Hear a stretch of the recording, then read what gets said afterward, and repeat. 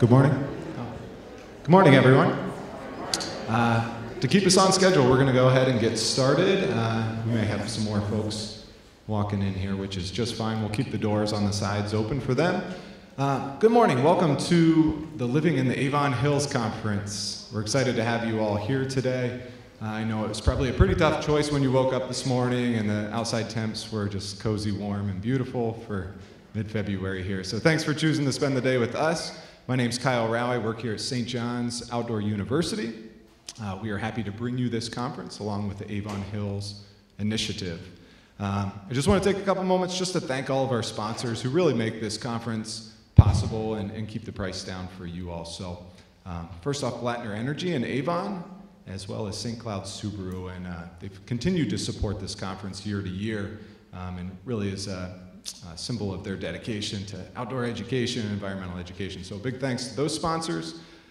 Secondly, I'd also like to thank the Minnesota Environment and Natural Resources Trust Fund, as suggested by the Legislative Citizen Commission on Minnesota Resources. This LCCMR grant is really what makes this conference possible for us. It has also helped to protect, or is protecting, over 1,000 acres in the lovely Avon Hills. And these are high quality natural lands that LCCMR monies are helping to protect, along with this educational outreach with the conference. So many thanks to our sponsors. We appreciate all that support. For you, those of you coming in, find yourselves a seat. We're just getting started, so make yourselves comfortable.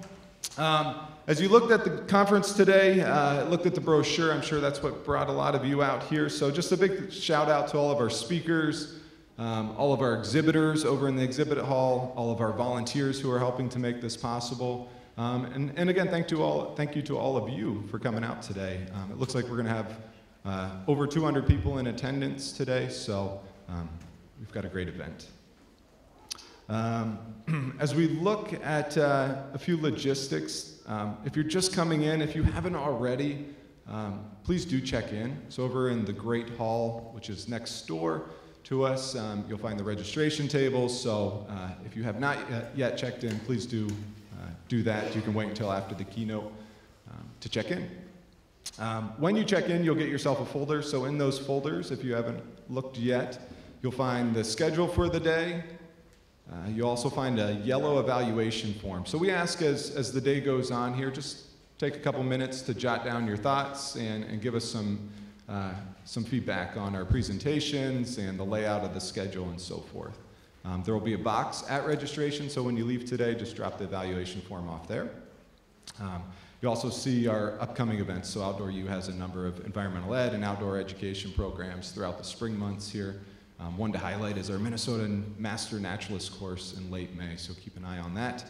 We're also happy to be hosting our central chapter of the Master Naturalist program here, so you can go and talk with them. They'll be in the exhibit hall to learn more about that program. We've got speakers, we've got exhibitors from St. Ben's, St. John's, from the Minnesota DNR, the University of Minnesota, St. Cloud State University, Minnesota Department of Health, Soil and Water Conservation District of Stearns County, the Sauk River Watershed, a number of local businesses, local artisans. We have just a great assortment of speakers and exhibitors today, so I really encourage you all to make the most of it and network with those folks and learn about what you can do to further protect this wonderful landscape here in the Avon Hills. Lastly, just a couple logistical things. If you're new to campus or the buildings up here, there are pink signs to direct you around the quad building. So look for those pink signs on the walls directing you to classrooms, the exhibit hall, Great Hall, etc. There's also a number of volunteers, as I said, and they all have name tags that says volunteer in red. So feel free to ask them if you have questions about anything. And I should mention lunch, because I'm sure you're going to get hungry at some point. You should have received a lunch ticket in your folder. Make sure you keep a hold of that lunch ticket.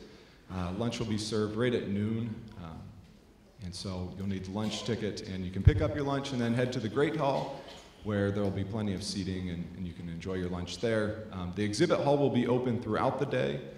So during those breaks, during lunch, those are great times. If you decide to skip a session, you can more than welcome to go through the exhibit hall then as well. So make time to check that out. And with that, I'm going to turn it over and get our presentation started here. So I'd like to bring up the Outdoor U Director and Abbey Arboretum Land Manager, John Geisler.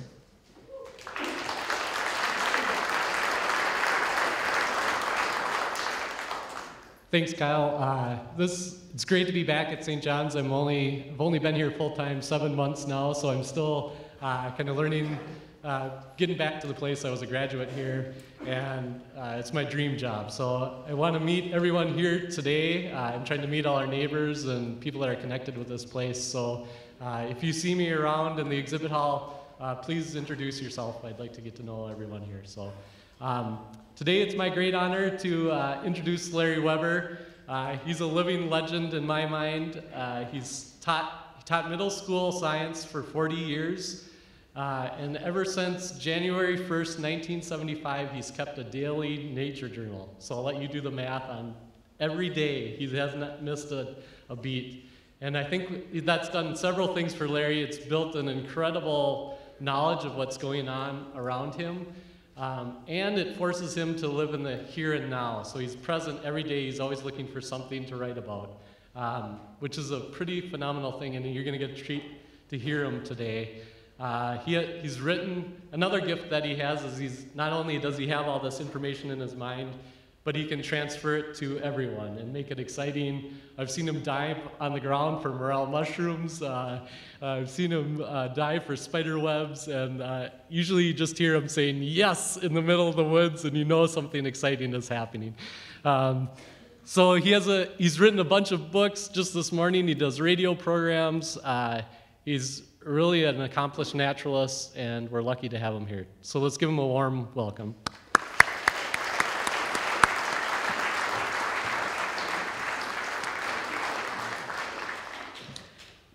Thanks, John, and welcome to everybody. I'm very honored to be here, but I'm also very honored to have worked with John. I taught with John, Master Naturalist, 16 sessions. I think we set the record for the state for the most Master Naturalist sessions, and to work with him and that fabulous laugh he has, and his enthusiasm and his generosity. I taught for 50 years, and there are very few that I taught with that can reach up to John. You're very lucky to have him here. So as I said, I'm very honored to have taught here. I spent 30 of my teaching years in Duluth, and I was fortunate enough to teach 7th grade. 7th graders are the greatest people in the world. I'm convinced of that. And I was fortunate enough to write my own curriculum. And I wrote my own curriculum, and I built it around phenology, which is the word that we see up there, the phenology. And that's what turned my life around. It caused me to take a closer look constantly at what's going on in nature. The term phenology is become more common, but it's still not known to everybody. So I find I always have to define it. So I'm not expecting anybody to start feeling around if you have bumps on the top of your head. That's phrenology, not phenology. And there's been a bunch of other interpretations of that term. But this is the definition that I go with. It's really not a new term, and I can't understand why it isn't more widespread. It goes way back to the mid-1800s. And there were many phenologists, and I think we all practice phenology a lot more than we think. We aren't always doing it when we go through our changes for the seasons. What we do in phenology is we just watch it closer. Now, I'm going to take us a little trip through nature. I am a landowner in Carleton County, southwest of Duluth. I live on 100 acres. This is wooded glacial hills, lakes, ponds, swamps. We've got it all on our property, and I get out and I walk it every day. I have lived there now over 32 years, and I don't think I've ever missed a day on which I was present and that I did not walk it. And yes, there's a new story out there every day. There is a mentality that nature is always somewhere else or some other time. Or we have to go up to the cabin or live off the grid if we're going to see nature. But I believe nature is here and now. And I believe that if we take a look through the year, what I'm going to show you, and I'm going to show you lots of pictures of critters, is no different than we can find in almost any setting if we start taking a closer look. I wrote a book about living on our property. I call our property Webwood, and I wrote a book about it, and in the introduction of that book, I mentioned that if you were to drive down the road in front of our house and drive past our place, it would not look special. It looks like just another place along the road. And to many, that's all it is. But when you get out and take a closer look, there's a tremendous amount happening that's there. Many phenologists begin this year with March. That's very common in the world of phenology. They begin it with the vernal equinox. I differ from that. I believe in starting the year on January. Why? It's because of this thing right here, perihelion. We celebrated perihelion a little over a month ago. For those who are wondering what perihelion is, it's the time in which our planet is closest to the sun when we make our trip around the sun. Yes, we are closest in early January. It doesn't translate into warmer temperatures. And I think that is a pretty good time to start the year. It's just a coincidence that it's almost the same time as the calendar year. When I taught my 7th graders, we went through the year, we looked at the names of the months, and then we also looked at other names for the months. Many of the names of the months we have gotten lost and don't really mean a lot to us. But if we come up with our own names, we take a closer look at what is going on during that month. Phenology can be based on anything, but most phenologists base it around 2 concepts of time, one of them being the month, the other one being the days. And the months are probably the easiest ones for us to grasp. Named after the god Janus, who was the god of doorways or passageways, and yeah, we do sort of go into a new passageway with the new year. With the weather, we have an average temperature. These stats you're going to see are Weather Service in Duluth, Minnesota. We have an average temperature of about 10 degrees. This year, the average for January was 11. We had some weird January. We had some very cold weather, and then we had over 40 3 times. Conditions at mid-month. The one thing to look at that I think is the real basis of phenology is this right here, the amount of daylight, 9 hours of daylight. I had as John or someone was saying earlier, I had a radio program this morning on WTIP in Grand Marais. I do another one on Friday morning at KUMD in Duluth. And in both the cases, I mentioned that we passed a real threshold this week on February 8, where we had 10 hours of daylight. And very rapidly in February, the days get longer. Let's take a look at what goes on. This is the sunrise on perihelion. Perihelion at the time, as I said, is usually quite cold, early January. This year it was January 2. It usually is January 2, 3, or 4 at the time we are closest to the sun. I walk every morning, and it's nice to have a companion. This is one of the companions. Ravens. They are incredible. I think we could get hit by an asteroid, and 2 days later, the ravens are going to be out there again. They just can survive anything. Back at the house, this companion is there every morning. Yeah, our state bird is the loon. Well, our loon is nowhere around on these January mornings, but this critter, the chickadee, always is, the black-capped chickadee. And then there, of course, there are others. We don't get redpolls every winter, but we are getting them this winter. I have a flock somewhere around 40 that have been showing up every day. And you know what? What I've learned in feeding birds, there's a lot of controversy nowadays about feeding birds. What I've learned about feeding birds is we need them more than they need us. And then, of course, there's the opportunist. I had several visits this winter at the bird feeder from a shrike. The shrike doesn't come by to eat the seeds. No, the shrike comes by to eat the seed eaters. And in this case, it's eating a mouse, and it hangs it up on on a thorn nearby. That's why they become known as the butcher bird. A few years ago, I had a shrike came to the bird feeder and then flew off, and it kept on coming back to the bird feeder, and I wondered what was going on. So I went out and took a look, and it had caught a redpoll and impaled it on the bird feeder. And so it continuously came back. Other things that are active in January, these are the tracks of a canine. This is a fox. Despite the cold weathers, canine foxes and coyotes, especially in my neighborhood, this is their breeding time. And then we have these kind of tracks in the snow that push their way through the snow. It's the short-tailed shrew. Many times I've been out on walk and seen their tracks, and several times I've seen the critter itself pushing through the snow.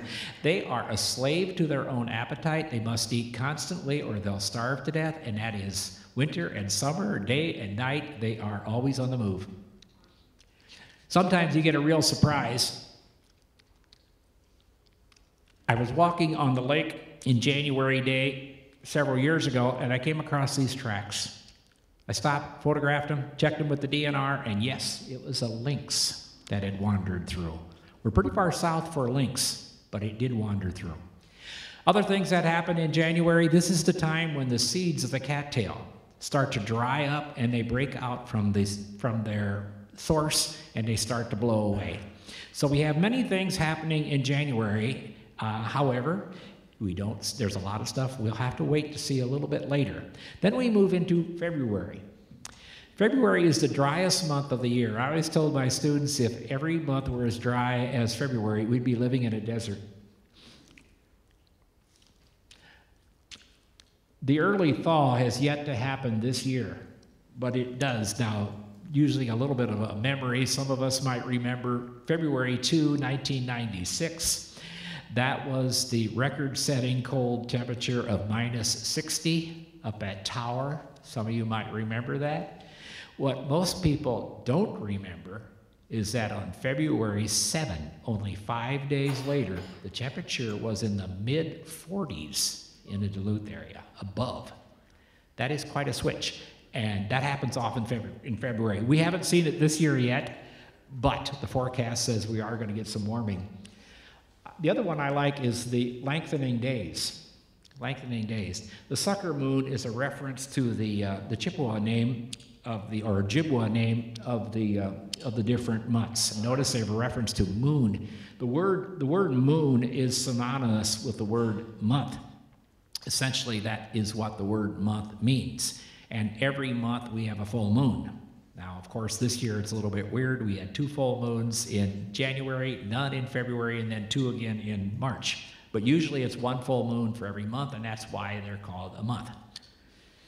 February is also named after a midwinter purification ritual. Groundhog Day and those things. I think that's really what it's all about, is midwinter. I don't know what it is about winter. Why do people always want to get through it in a hurry? I think we just should stay and enjoy it. But we always seem to want to just get through it. You know, well, anyway, there's an irony about February. It's the shortest month of the year, but to many it feels like the longest. Some weather stats. Notice we don't get as much precipitation and therefore a lot less snowfall than what we have in January. I always told my students, if you want a day off of school because of a snowstorm, don't expect it in February. And in the 30 years that I taught at Marshall School in Duluth, I think we had it twice that it happened, a day off in February. It just doesn't happen very often. It's too dry. Notice the daylight getting longer. Look at this, at mid-month, coming this next week, we will be more than 10 hours, and by the end of the month, we'll be 11 hours, okay? And of course, we get into more as we get into March. This is tracks of wolves. I live on the periphery of the wolf range, but every year, if I'm gonna see wolf tracks, it's late winter. Now, whether they get hungry and want to wander, or whether they're starting to form new territories, I'm not quite sure, but it seems like it's always late winter. And wolf tracks, of course, can be quite large. A little bit hard to see that footprint there, but it's almost as big as the hand. And that's the critter. Other things start to show up. Might see this track out on your driveway. That's a raccoon. Raccoons do not hibernate, but they do sleep. They sleep in the coldest weather, and when it starts to get a little bit warm, they'll get out and wander around. There's the critter. And then this one, another one that sleeps in the coldest weather and then gets out and wanders around. I saw the tracks of this down in Moose Lake about 2 weeks ago when we had a mild spell, and that is the skunk. Pileated woodpecker is just one of the woodpeckers in February. This month should be named the Woodpecker Month. This is the month where the woodpeckers that stay with us all winter. I have 4 kinds that come to my bird feeder. I have downy, hairy, red-bellied, and pileated. And all 4, during the month of February, will start doing their drumming. So if you step outside, and even if it's a cold day, and you hear a sound like brrrr, like that coming from the trees, that's woodpecker drumming. And this is just one example of that. Crows start to become more active. Crows in our area are both permanent residents in the winter and migratory, and they tend to become more active in flocks in late February. This is a horned lark. A horned lark is a very early migrant showing up. I've seen them in the fields in the middle of February, as do the snow buntings, another very early migrant. Other things to look for, almost always in late February, we'll start to see the furry-looking buds of the pussy willow. To many people, this is a harbinger of spring. To many people, it is a remedy for something we call cabin fever. And they go out and collect them and bring them in, okay? But it's not alone. Keep looking. You'll see also quaking aspen has buds like that. And I've seen both of the two in February very often. I haven't seen them this year yet. And then you get surprises. Remember I showed you that one of the lynx tracks in January? That was a surprise. Well, here's a February surprise. I went out to a swamp. We have a swamp that has a beaver lodge on it. I went out there one day, and I found the lodge. But I also found that. I went out and took a close look, and it was a hole gnawed through the ice. What happened was the beaver that had gone into the lodge didn't prepare with enough food for the winter. And so what did it have to do? It had to gnaw its way through the ice, climb up on the shore, and get some food to survive the rest of the winter. Poor planning. My favorite one that I found like this, I don't have a photo of, is one time I found where the beavers ate their way through the lodge because they were trapped in the lodge without food. It's like us being trapped in our house and eating our way through the walls. We get then into March, the crusty snow month, the month of snowstorms. Once upon a time, the statistics for our area was the greatest amount of snow fell in March. Now the greatest amount of snow is pretty much in January, but we still get storms. But it's the month of the vernal equinox when we get into spring. Crust of the snow moon. It's named after the god Mars, god of war. It's unfortunate that a lot of the names we have for our months really don't tell you anything about the month. So when I was teaching, we always would try to come up with our own names, and the crusty snow month was a pretty good one. In the old calendar, March was the first day of the year. That's one reason why February has only 28 days, but I won't get into that. By mid-month, by the whole statistics of March, we have more snowfall. 13 inches, many years, a lot more than that. Temperatures are rising. By mid-month, look at that, almost 12 hours of daylight. And 12 hours of daylight is equinox, 12 hours of light, 12 hours of darkness. Yeah, we'll get big snowstorms. March snowstorms are terrific. I can remember many of them, and probably so many of you can remember them as well. They are terrific. I wrote a chapter in my Webwood book about 1 year where I thought it was a snowstorm in March that saved the frogs. And the way it goes is like this. We had a dry winter up until the end of February. Then we started getting snow. A dry winter translates into ponds in the spring with little amount of water. Little amount of water means the frogs cannot reproduce very well. The vernal ponds are suffering. Well, we had this giant snowstorm in early March that year, and that saved the frogs. One of the phenomena of early March is what I call tree circles, where you see melt of snow around the trees. What happens is with the longer days, there's sunlight hitting the trees. The trees are dark, it absorbs the sunlight, it re-radiates it back out into the snow and melts it in what I call tree circles. And tree circles to me are a sign for this, that it's ready to start tapping maple trees. With my 7th graders, I would always do that every year in March. Oh, they love the activity at first. They didn't like all the work that went with it. We would go out and we'd tap these, and we used high tech for our collecting of the sap. Well, the students would get so into it, they would just drink it right straight out of the tree. I've seen this many times. I've seen them drink an entire gallon, so they just go right through it. They just loved it. Well, when I told them about all the work you got to go through to turn that into syrup, they lost their enthusiasm. But to me, the project was not over until we did make syrup, so guess who had to do all the work? Other things that start to happen early in the month, it's too early for the lakes to melt, but the streams will start to open up. And yeah, there's a kind of insect that crawls out of the streams at that time, an insect called a stonefly. They live in the water, underwater, as immatures, but then as matures, they crawl up on the side. Speaking of insects, another thing that shows up, this is an anthill. Ants invented solar heating. And here's the way it works.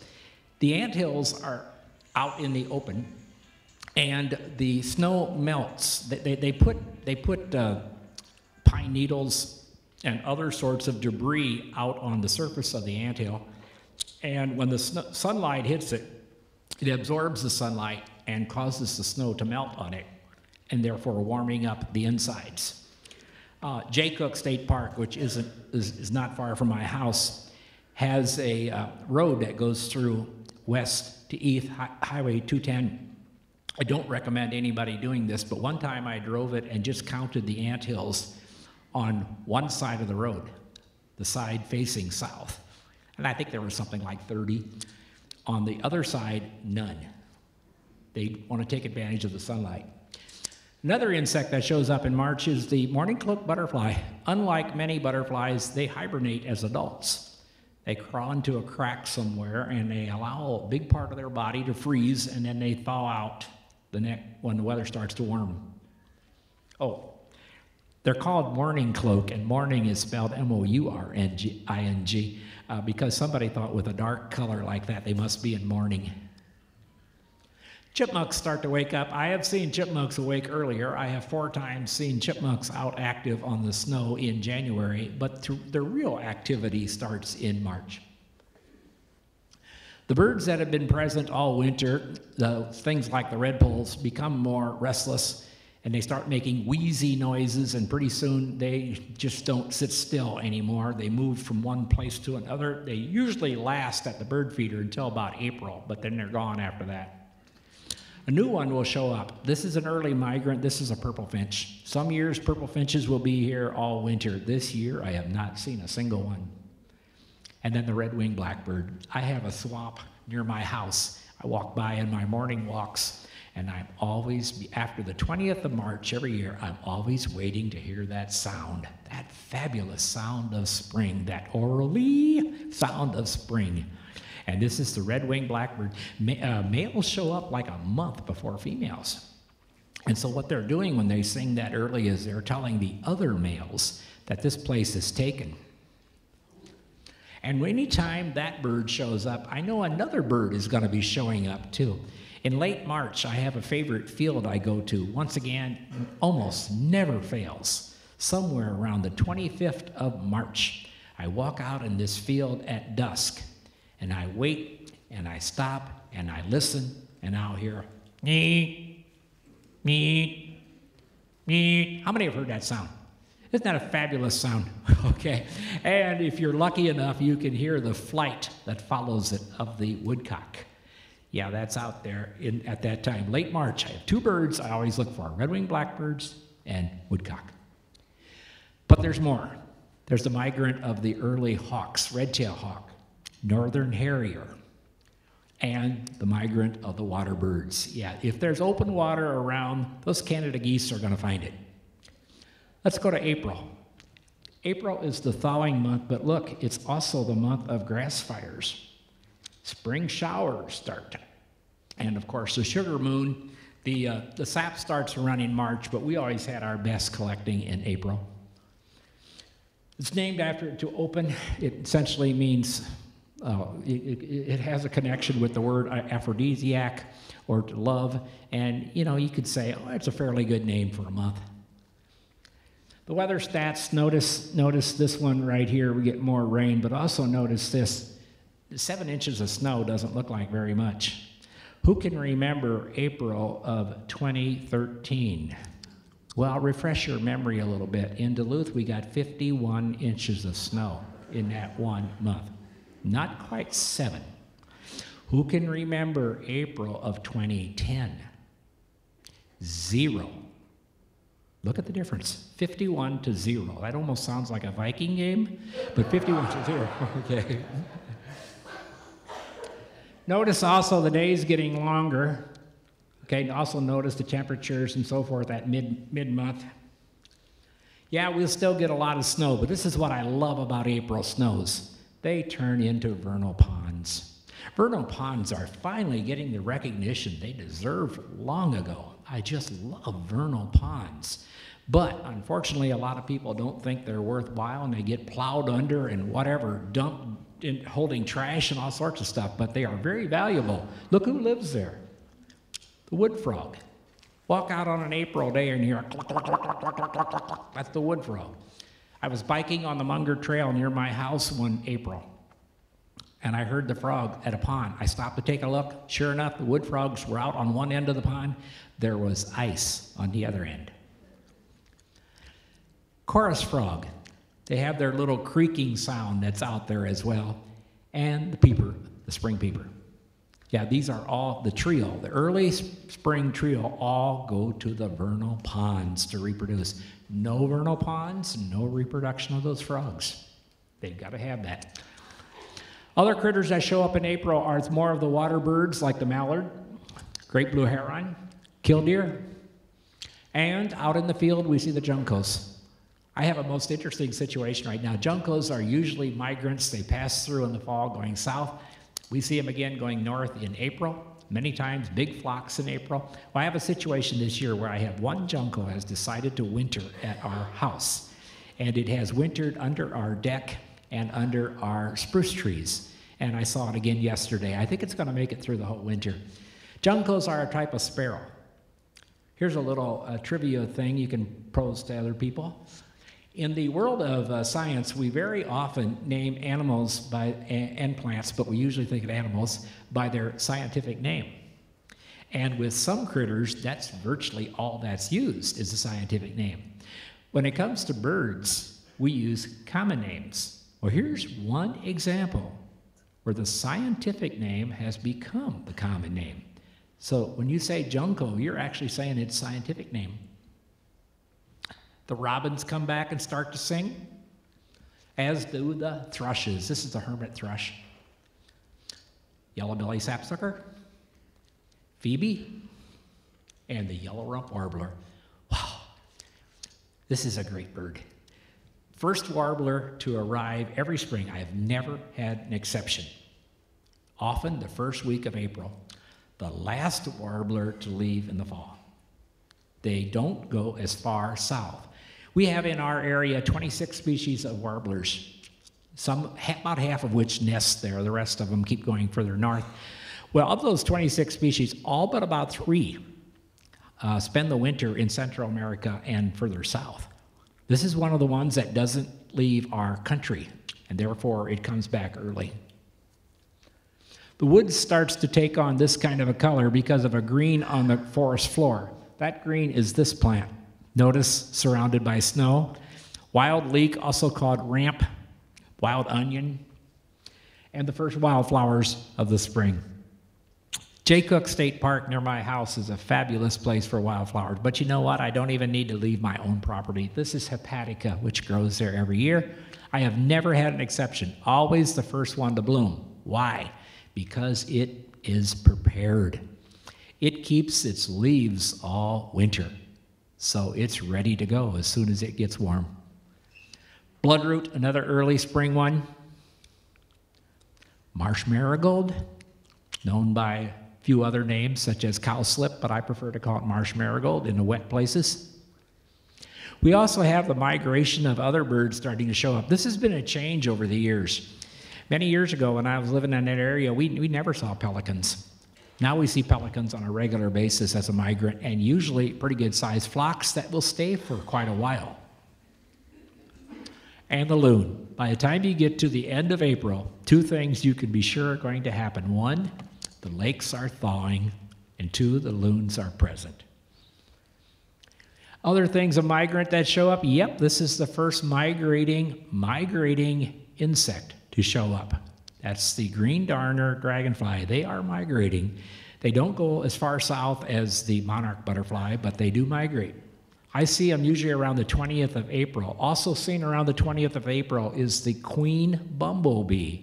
She survives the winter in a sheltered site, comes out in the early April, early spring days, flies around to find a place to start her nest. Next time you're out on an April day and the snow is melting and you see a bumblebee, just stop and watch it. It flies real low, looking for a place to make its nest. And the first butterfly to show up in the season that is not a hibernator is this little tiny butterfly called the spring azure.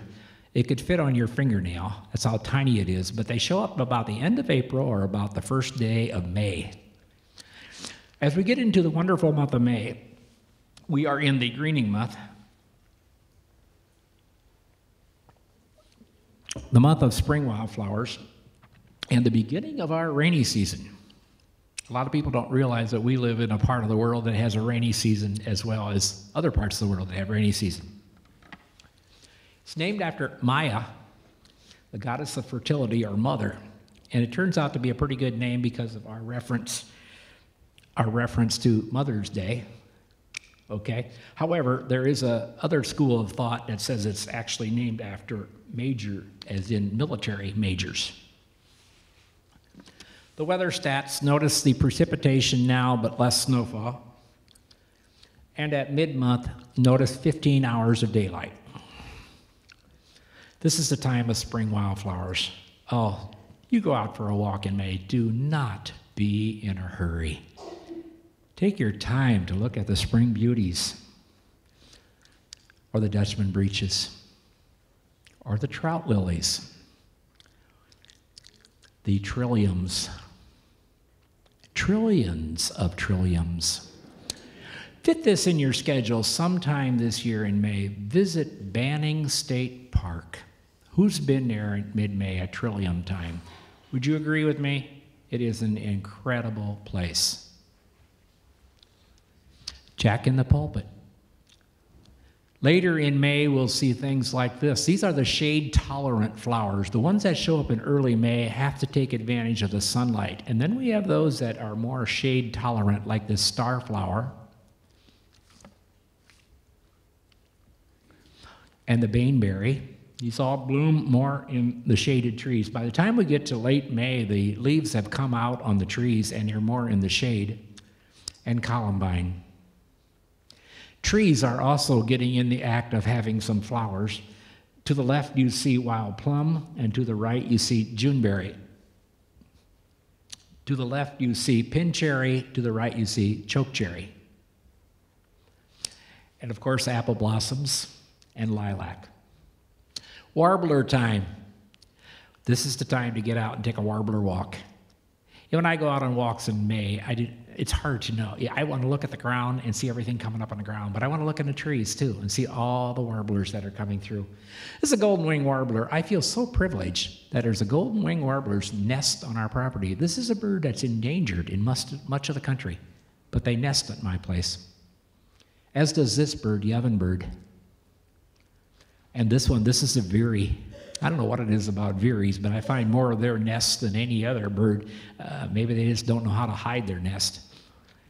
Baltimore Orioles come back in May and sing loud, as does the rose-breast grosbeak. I have 2 pictures here to show the difference between the male and the female. Hummingbirds. It takes a little bit of searching, but I find hummingbird nests about every other year in my yard. Red-eyed vireo, what a fabulous bird. Once again, I feel so privileged. I have many pairs of red-eyed vireos nesting here every year. They show up in late May. The monarch butterflies first arrive back from the migration in late May, sometimes not till June. And when you get out to collect mushrooms, it's the morel.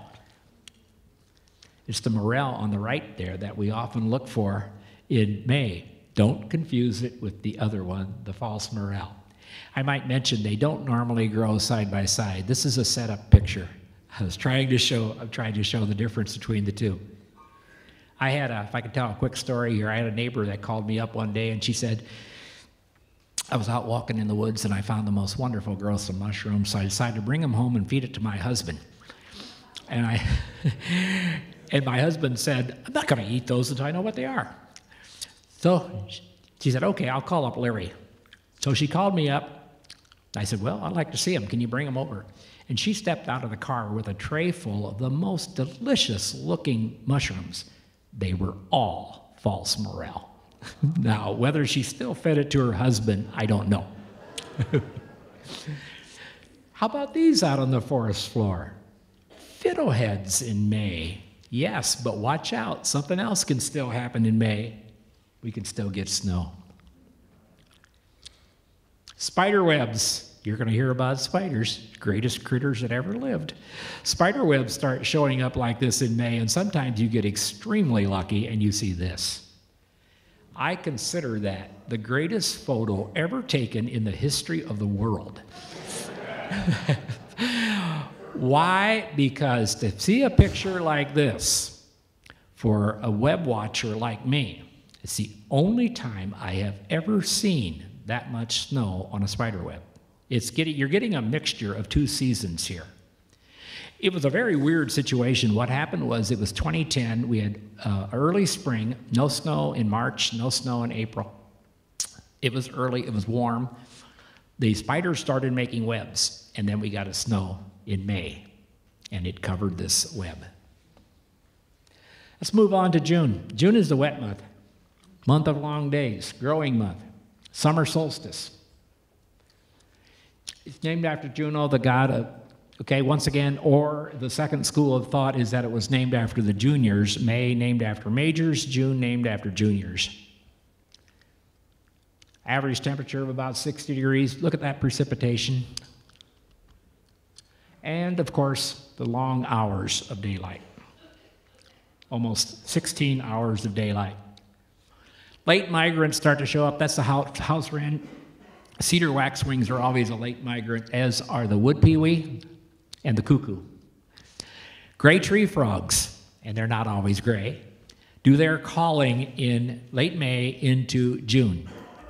And often on June evenings, they'll just, they call from the swamps and the ponds and so forth, and yet they live most of their lives in the trees. They are an example of a critter that goes from living on land to going to the water to lay its eggs. Meanwhile, in June, here's a critter that lives in water but goes up to land to lay its eggs. That's the turtle. This is the time when turtles come up and lay their eggs. It's also the time of insects, the emergence of the dragonflies. Another example there. Take a walk down to a lake sometime in early June and just look at the dragonflies. They are coming up out of the water, turning into adults. They let their wings spread out, and then they take off in flight. Many kinds of them. The 12-spot skimmer. And, of course, you got to take a walk after dark to fireflies. One of the things I'd always do with my 7th graders is I would always ask them to make a list of 10 animals you don't like. Now, we probably would understand what a lot of those animals would be. But one animal that never got on the list was a firefly. This is an insect that people like. And yes, it does light up. The typical scenario is that the male will fly over the grasses, giving off a light at a certain pattern. The female, meanwhile, sits down below the grass, and if she likes his pattern, she will turn on her light, and he will come down to mate with her. So it's been said that he flies and flashes, she sits and selects.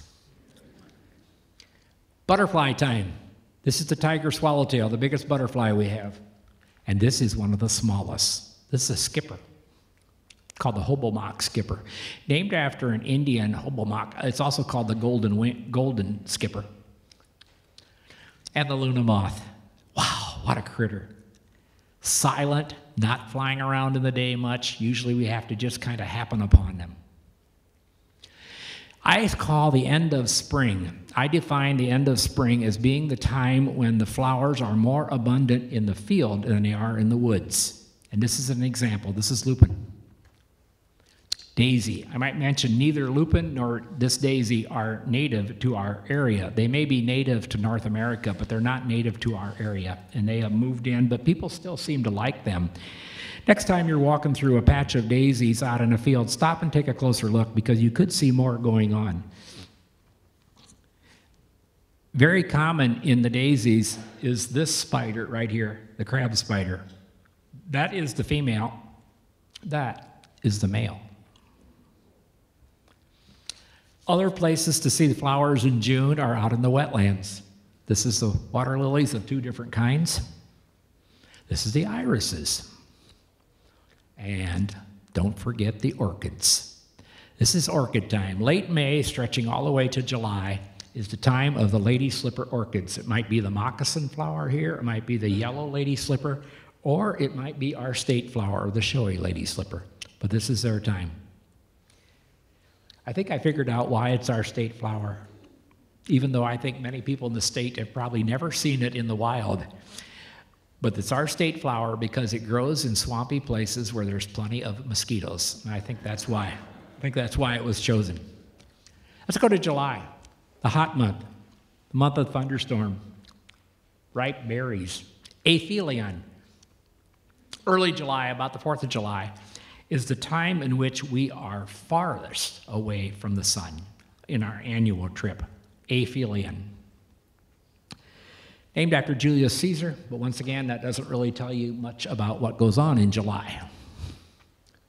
Look at the average temperature and the precipitation and the amount of daylight. Almost as much as June, but slightly less.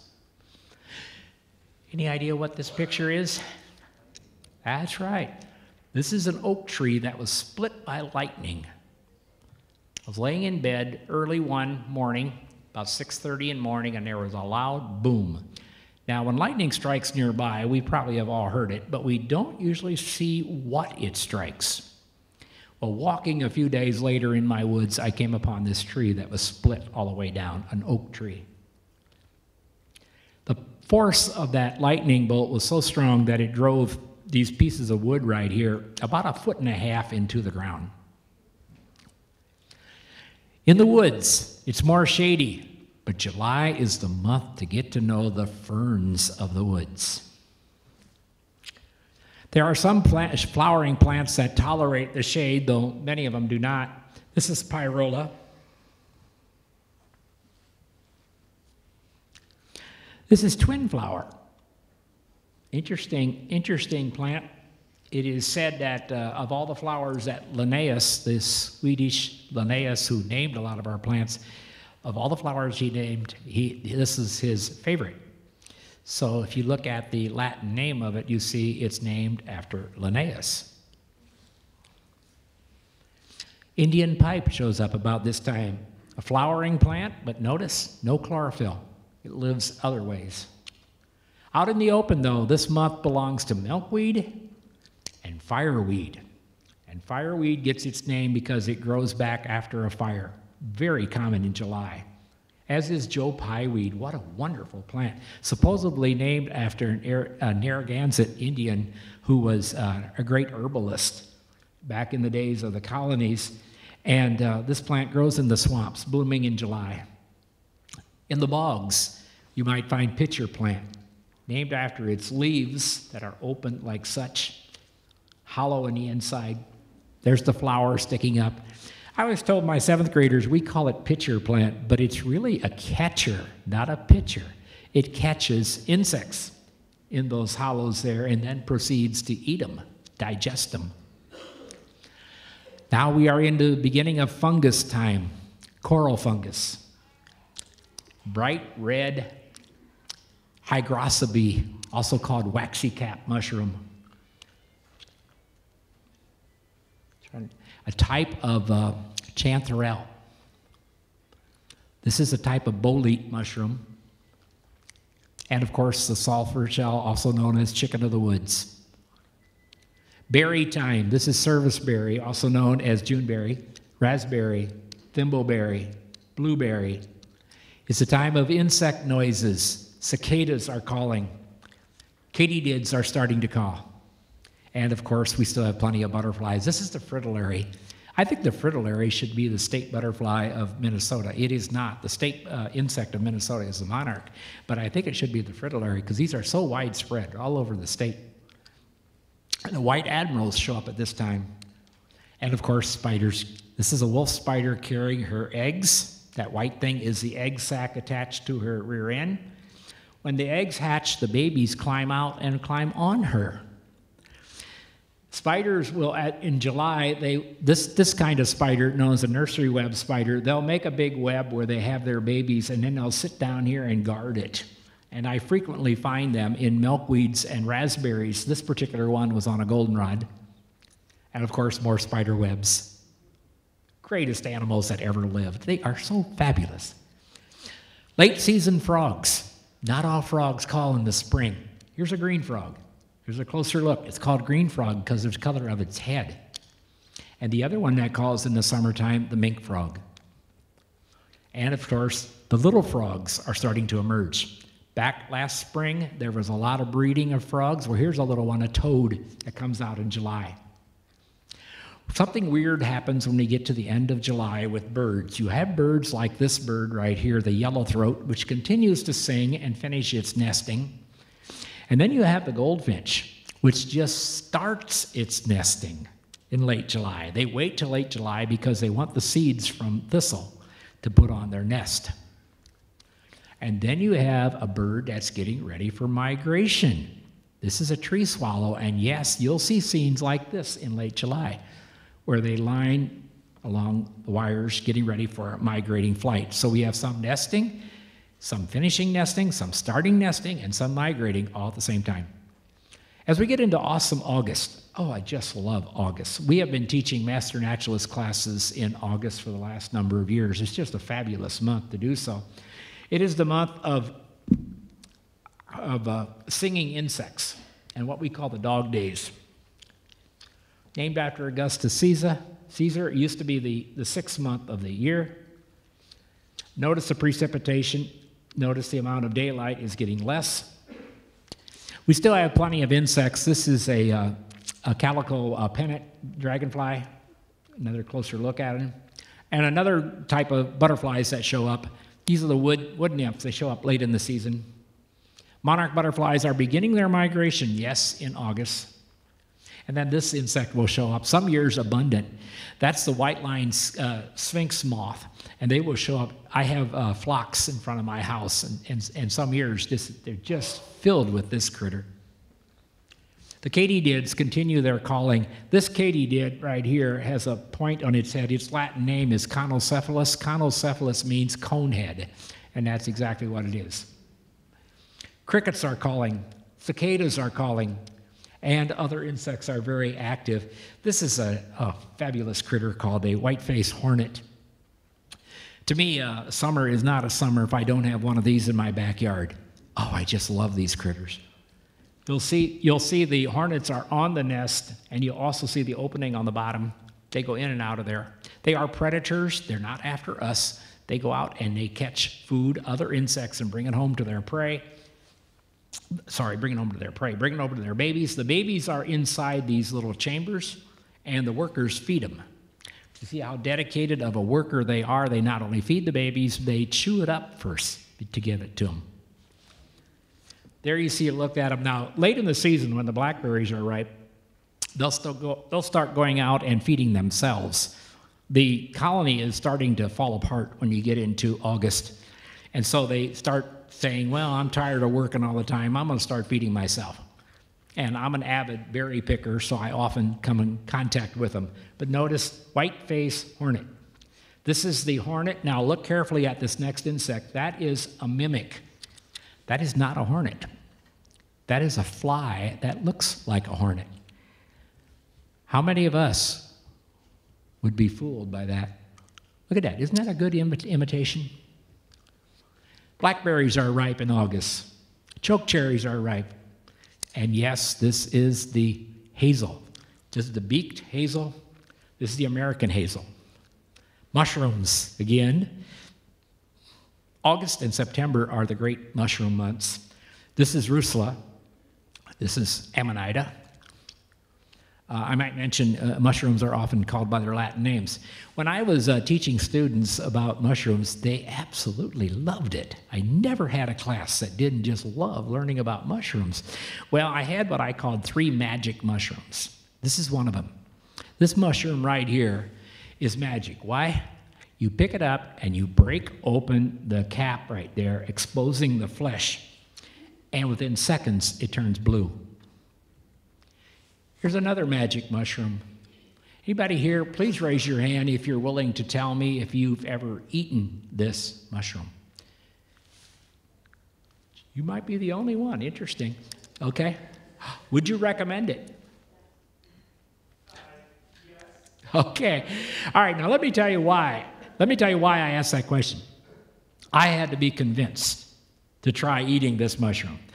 What you're looking at is called a lobster mushroom. Latin name, Hypomyces. What you're looking at is not one fungus, it's 2 fungi.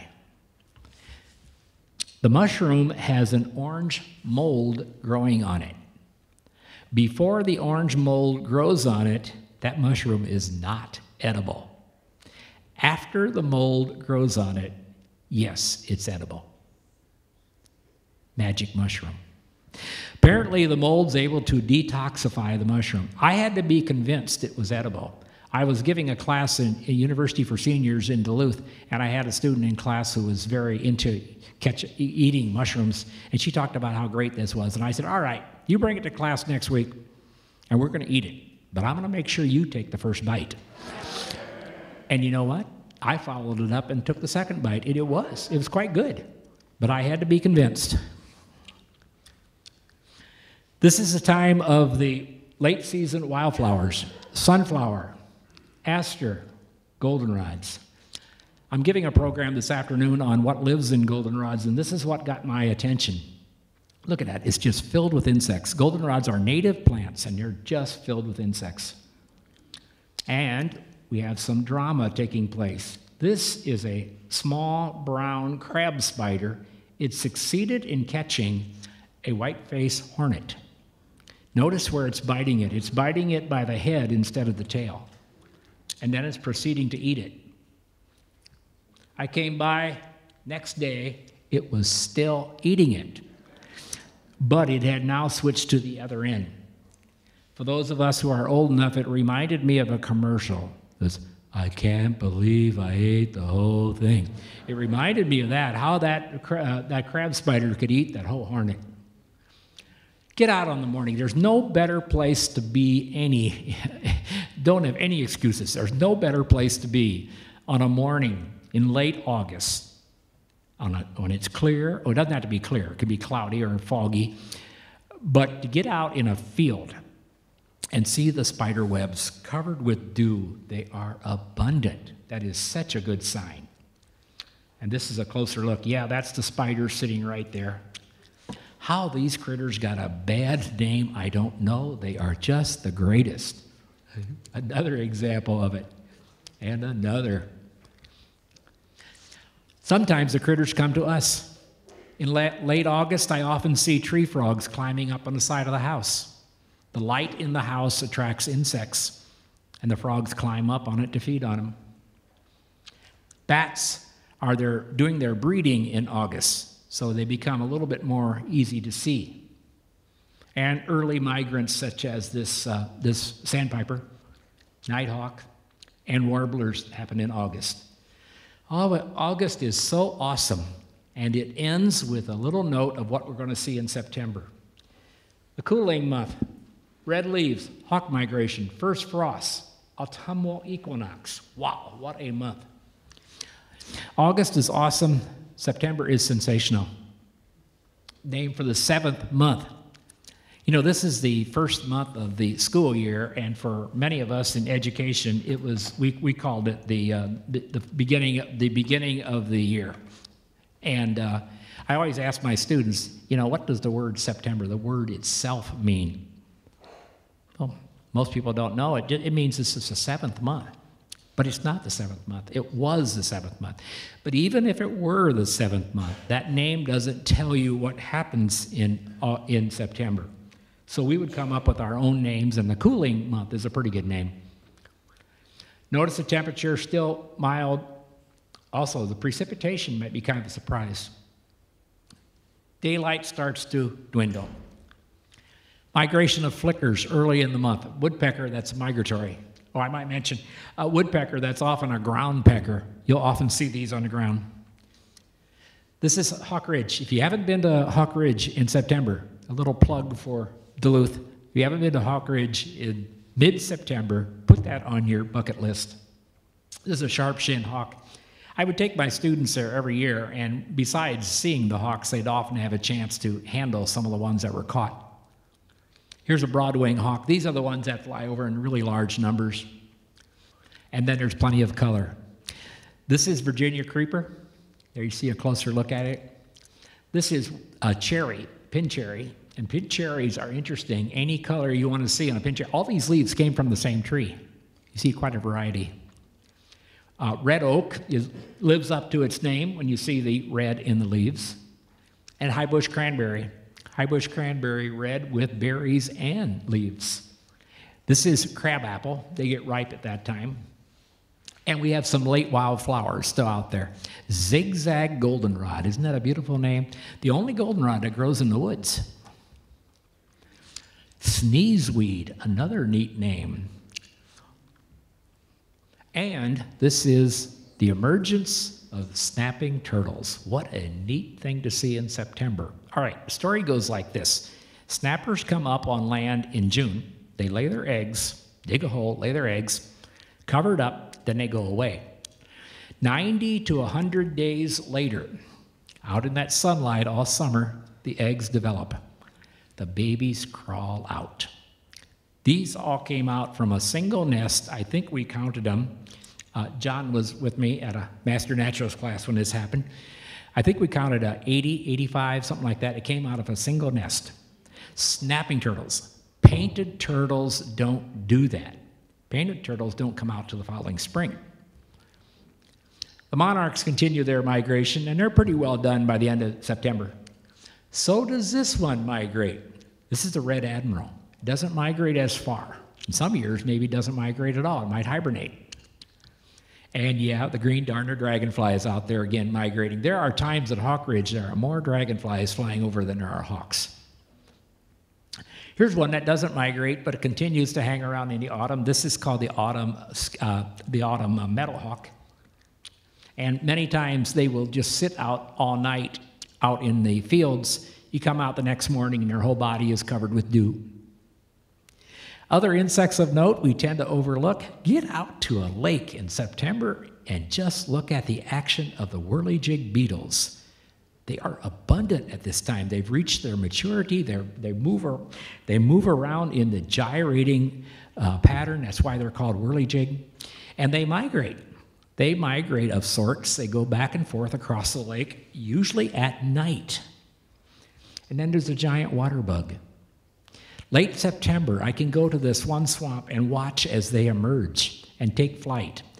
What appears to be going on is that they can feel the water getting colder and they want to go to some place to spend the winter in a bigger body of water. So they leave the ponds and swamps and fly to lakes. It's also interesting to note how the bats overhead try to catch them in midair, but the bat and the giant water bug are almost the same size. Grasshopper time, whether it's a grasshopper or whether it's its bigger cousin called the locust. They're out there in September. Another interesting, fascinating thing of September is the emergence of the winged ants. This is an ant with wings. They come out from underground at that time and disperse and mate in the air.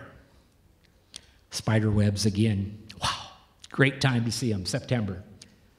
Early September morning, get out and walk in go get wet in the dew. It's worth it. It's great. The webs are abundant. There's so many of them. These are what's called the orb webs. There's the kind of spider that makes them. It's called the shamrock spider. Dewdrops hanging on the web are what a lot of people try to get out and photograph. Believe it or not, there are people out there who don't like spiders. But I have found that even some of these people who don't like spiders still like to photograph spider webs. And this is often what they look for is the dew. Well, here's a little challenge. How about photographing the frost on the web? That's a tougher one, but I've seen that in September. This is a field covered with another kind of web. Those are called funnel webs. They're low down by the ground, but there are many of them, and yes, they'll often have frost on the cool mornings. Mushroom circle, known as a fairy ring. This is the time to see them. This has gotten a couple of different names. Hedgehog is one name for it. I just call it by its Latin name, Hericium. Puffballs are out at this time. They're starting to show up. And then there's magic mushroom number 3. So some of you might recognize this mushroom called shaggy mane, also known as coprinus.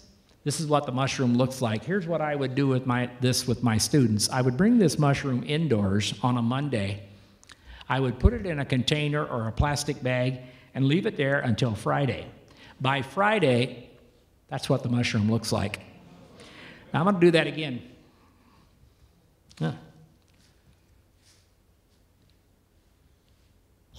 Appears as though technology has struck in, but that's okay. The mushroom turns into liquid. It digests itself. And with 7th graders, they thought that was cool. I'm stuck. Help. I can't go any direction.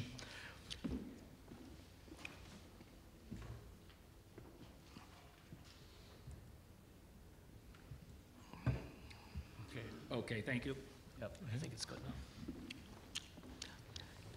Let's go to October, the leaf drop month. Okay, when we start getting freezing.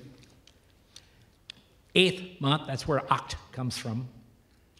Notice we do get some snowfall. This year, the biggest snow we've had until up to today in the Duluth area was late October, October 27th, 10.5 inches of snow.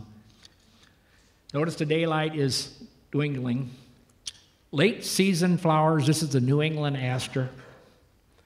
This is the Maximilian sunflower, which is maybe more common around here. It is not common in my area, and I'm so glad there are places I can find it. Late season, very late. Late mushrooms are like this scaly cap, also known as foliota. Armorillia, also known as honey mushroom. Oyster mushroom.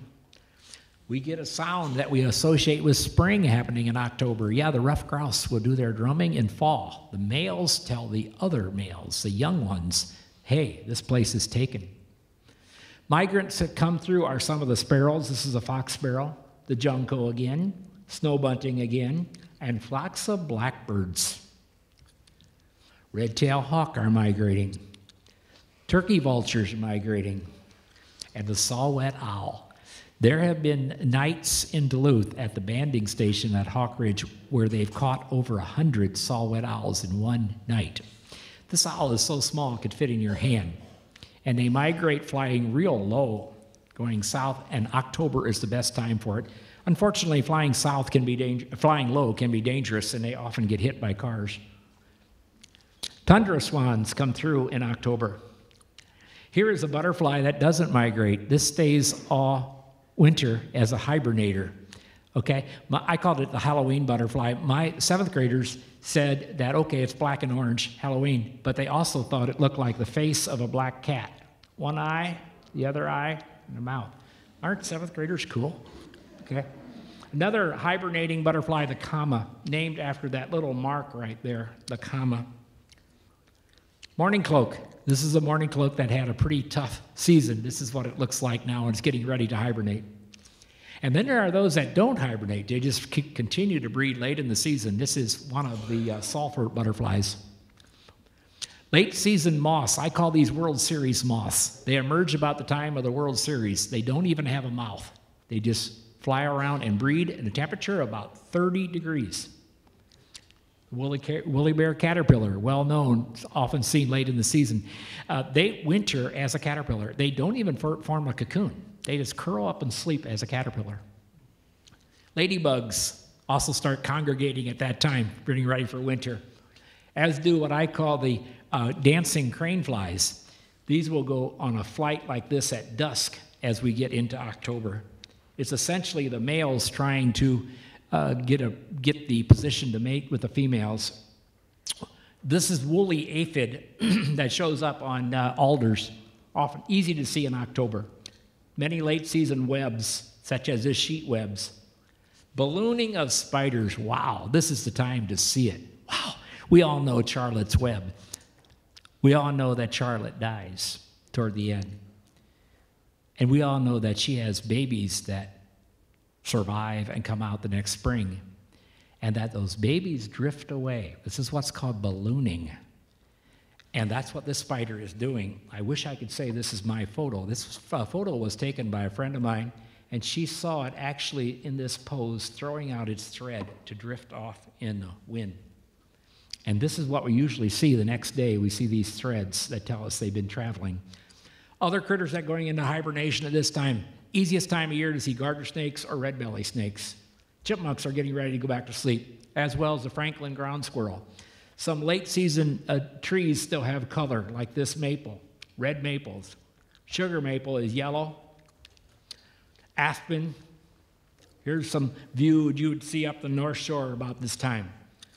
The hazel can be either yellow or red, and this is what you would see by mid-month. This is the month of leaf drop, and about the middle of the month is when the leaves fall. This is what the woods looks like one day. This is what it looks like a couple days later. This is tamarack. I think anybody who was born around the 20th of October should be named Tamarack. That is such an amazing time where the trees just turn so bright yellow, gold in color. And yeah, they still have cones, but they'll drop their needles, unlike other conifers. And yes, we can get a mixture of snow. Let's go to the November. Some people may have heard of this saying about November. No sun, no grass, no flowers, November. What they're trying to tell us is that they think November is boring. But get out and take a look. There's a lot going on. Yes, it's the 9th month. The days continue to get shorter, and things start happening. This is the month of Otwin.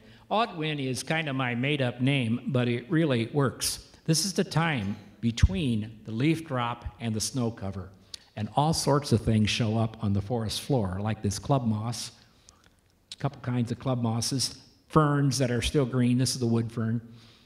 And then we see the fungus. This is a shelf fungus, another one called turkey tail. This is a tiny fungus known as eyelash. I think it's just gorgeous. And then there is bird's nest fungus, various kinds of jellies, and lichens. This is the time of year to see the lichens on the trees because there's no leaves to hide them. And they may be hanging down very long sometime, or they may be little short ones like this, British soldier lichen. Berries out there are the wintergreen, the rose hips, high bush cranberry. This is winterberry holly. This is what the goldenrod looks like now. And the milkweed, they take wind. They usually fly in the early November. And fireweed. Yeah, there's the snow buntings in migration, but we usually see them as a flock. Pine grosbeaks start showing up as do the rough-legged hawks.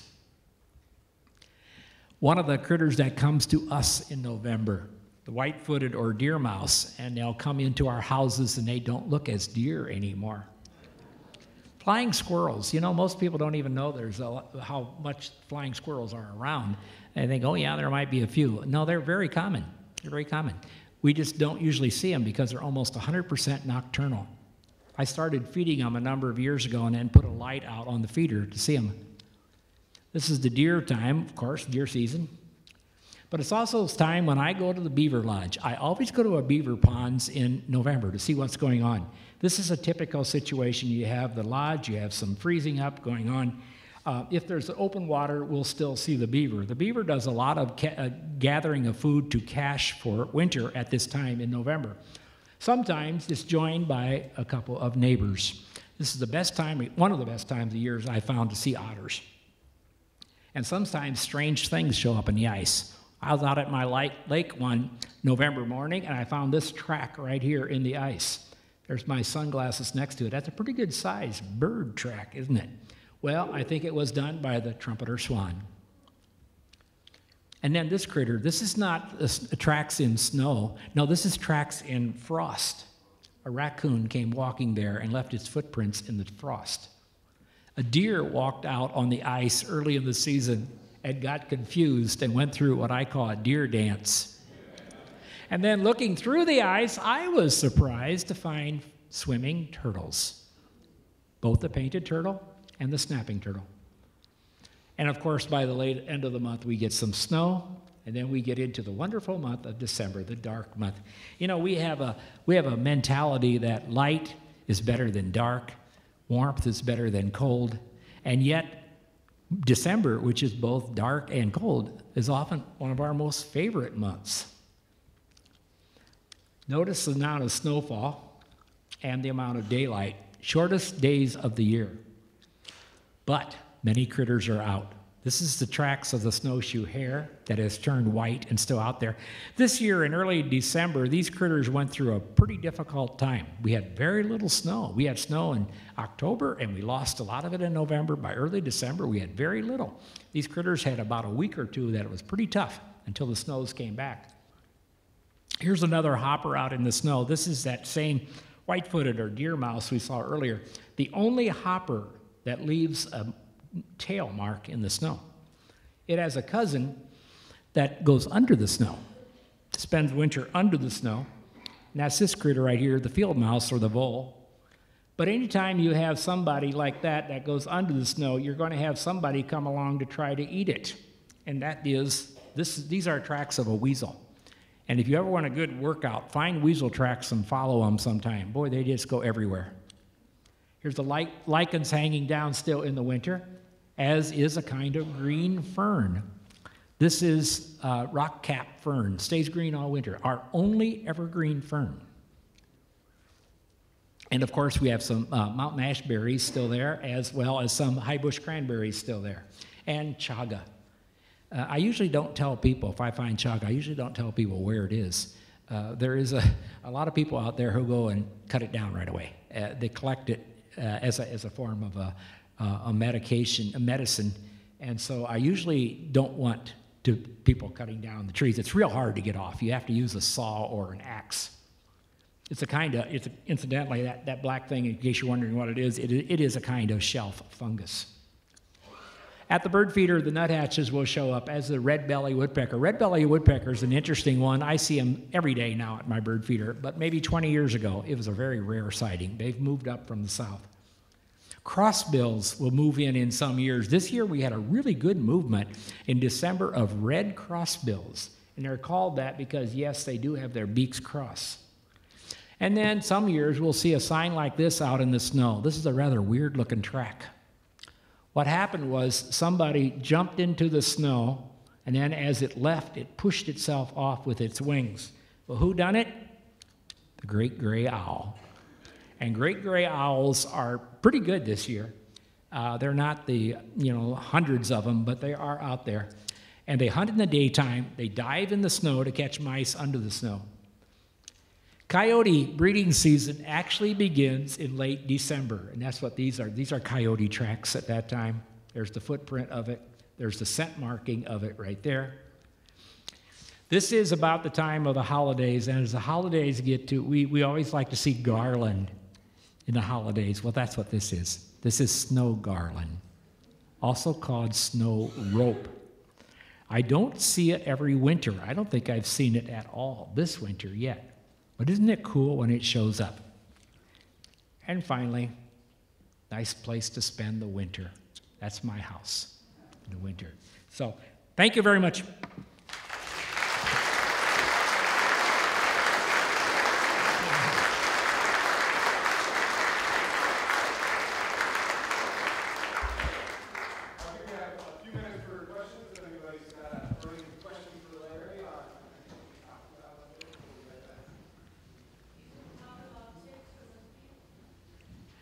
I didn't talk about the mosquito?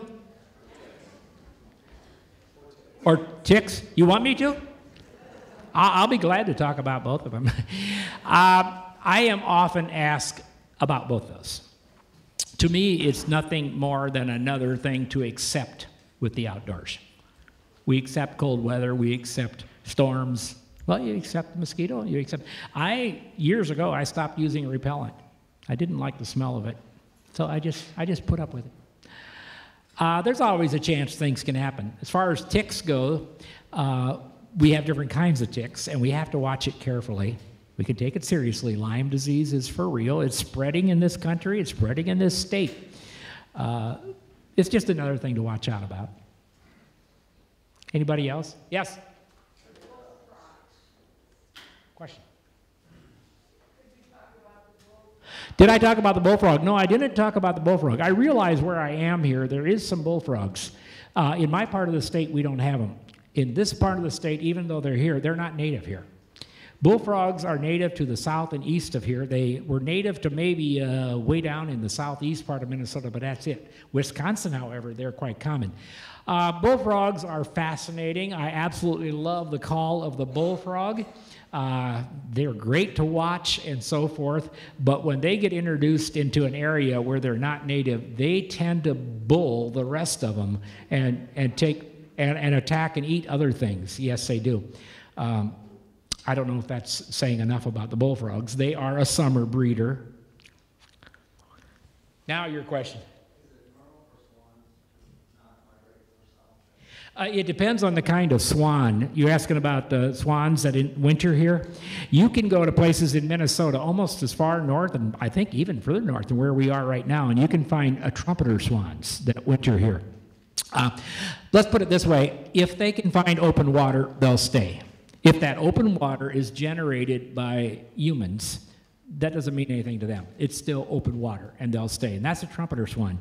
Tundra swans don't do that. Tundra swans have an interesting migration route. They winter up in the tundra. They summer up in the tundra. That's why they're called that. They winter on Chesapeake Bay, way over there by Maryland. And they pass through here as they go from here to from one to the other. So if you're seeing swans this time of year, or as we probably will in the next month, those are trumpeter swans. Trumpeter swan has an amazing story. 30 years ago, if anybody saw a trumpeter swan in Minnesota, boy, it would be big news.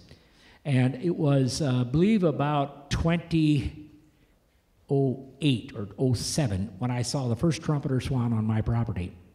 Now, speaking of my property, I showed you pictures of lots and lots and lots of critters. Every one of those I have seen on my property or near my property. And like I was saying back in the beginning, nature is here and now, and no, we don't need to go up to the cabin, and we don't need to live off the grid in order to see nature. It's right here and now. And if anybody has any more questions, yes? What are the biggest changes you've seen? You know, that's a wonderful question. The biggest changes that I've seen on my property in 32 years, we moved in 85. Okay, so it's going to be 33 years in June. Has been with the amphibians. Salamanders were very common when we first got there. we were burning firewood, and we had it stacked outside, and every time we turn over firewood, we'd find salamanders. Right now, today, it's hard to find any salamanders.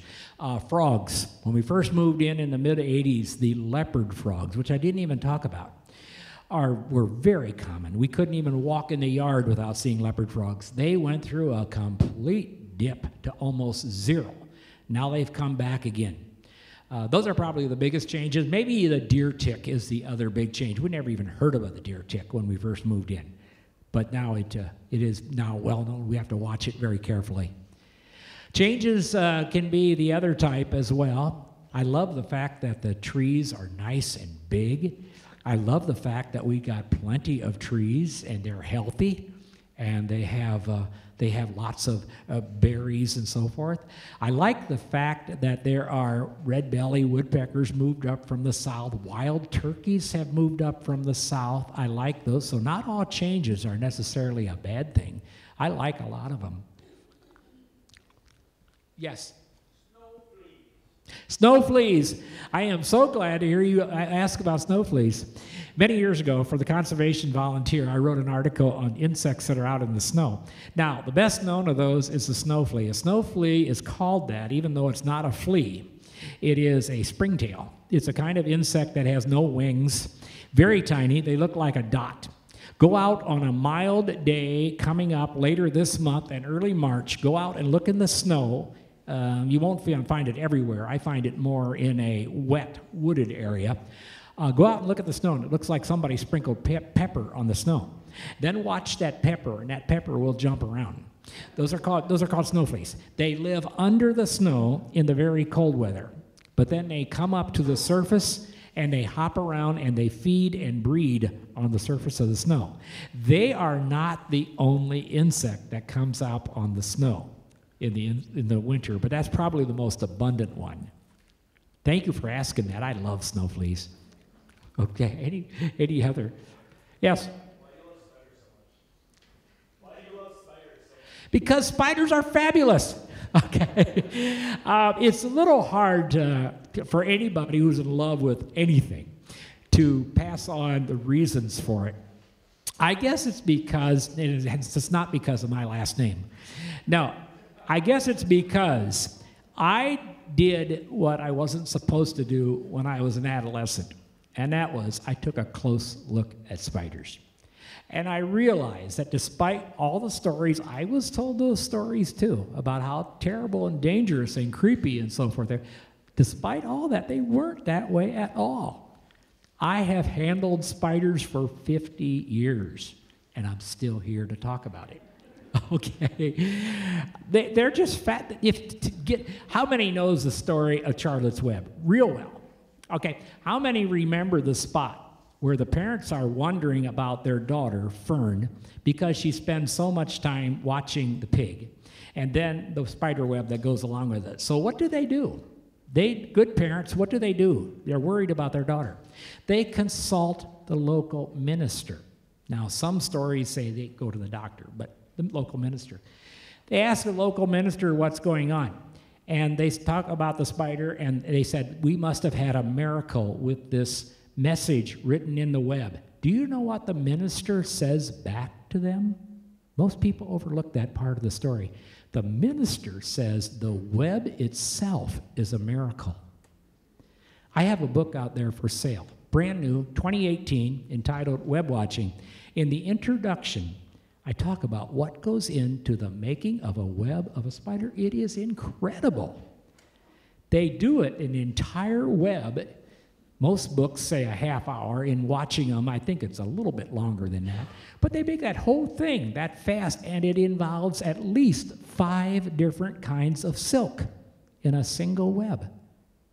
Incredible. Now, I'm a person who's so uncoordinated, I'd probably fall off this stage if I wasn't holding on to it. But they show a coordination in making a web that is just amazing. Like I say, spiders are the greatest animals that have ever lived. I was with one of the local TV channels, Channel 6 in Duluth, and he always wanted to do a program about animals. And I said, come with me and take a walk in late summer out, and we're going to look at the webs. And so we did. And so we were looking at the webs, and I caught the spiders, and I showed him on. I said, here, I got a better idea. I said, here, you hold the spider. So I gave it to him. He was very, very good about it. He held it fine. I kept going on, blabbering about spiders. And finally he said, is there anything bad you can say about spiders? And I said, no, there is nothing bad to be said about spiders. They have gotten such a bad rap. Arachnophobia. Some people who study phobias say that arachnophobia just exists because we don't look past that. They're just a fabulous group of animals, okay? I might mention I'm in love with a lot more animals and plants and fungi than just spiders. Someone once asked me, is there any critter I didn't like? I thought for a long time, and I think, I don't quite appreciate cats. But then we got a cat, and now I appreciate cats. Any other question? Oh, of course. Spiders living in a house is a great sign. If I was to come in this room right now, I'm not a betting person, but I would bet I could find live spiders in this room right now. And that is a good sign. It means you haven't sprayed chemicals all over the place. And the spiders are predators, and they're feeding on some other insects that are here. I was, within this past year, I was at a church that prides themselves in welcoming everybody, and I found just the most wonderful group of spider webs. I didn't have the camera with me then, but I came back at another time and I photographed them, and somebody asked me what I was doing. Okay, and I said, well, you got some great spiders here. And you know what? I didn't think they were as welcoming to everyone as much as they thought they were. No, spiders got a bad rap. It's too bad. Okay, any other questions? Thank you so much. You've been fabulous. Yeah.